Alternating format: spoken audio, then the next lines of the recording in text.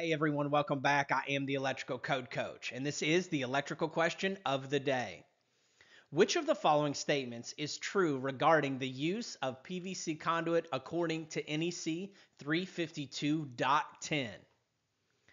And if you're unfamiliar with the NEC, there is a specific article for almost every conduit, raceway, or cable, including NM cable like Romex. And inside of those individual articles is going to tell you just about everything that you need to know about that specific conduit or cable. And if you'll go to the .10 sections of any conduit or cable, that's going to be the uses permitted, where you find out what you can do with it. If you'll go to the .12 section, it's the uses not permitted. And it doesn't matter if you go to 352.10 or 334.10, it's going to be the uses permitted for that conduit or cable. And in this case, we're going to find out that type PVC conduit is permitted in walls, floors, and in ceilings.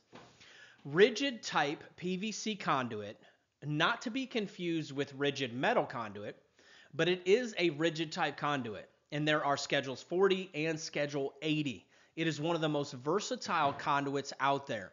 It's permitted exposed and concealed in walls, floors, and ceilings. You can virtually run it anywhere.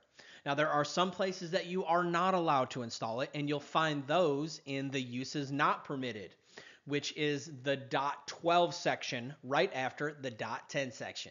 I am the Electrical Code Coach, and I want you to do me a favor. If you're enjoying these videos and these quizzes that you can get on YouTube, I want you to hit that like button and let me know that you're enjoying them so we can continue to do them.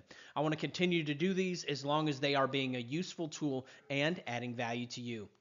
I am the Electrical Code Coach, and my bargain is that these videos, quizzes, polls, content, and everything that we do will add value to you, and then you will in turn go out and add value to others. If there's anything you need from me, you can always just email me at electricalcodecoach@gmail.com. Let's get to it.